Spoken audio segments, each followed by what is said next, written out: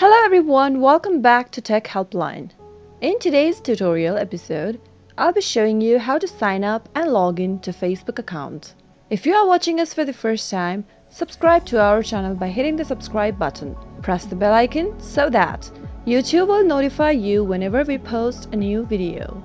Go to your web browser and type in www.facebook.com. From the Facebook sign-in page, click on Create New Account since we are creating a new account today. Enter your first name and your last name. Next, enter a mobile number or an email address. Re-enter the email address one more time. Next, create a password for your account. Always make sure to create a strong password whenever you are creating a new account. After that, select your birthday from the drop-down menu. Now, select your gender. After that, click on the sign up button. Now, you'll need to enter a security code sent to your email you entered. Go to your email and enter the security code sent to you. After you do that, click on the continue button, and that is how you can sign up to your Facebook account.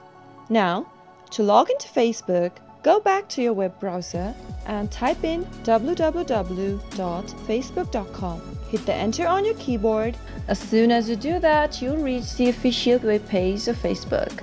Now, on the first row, enter your email or your phone number.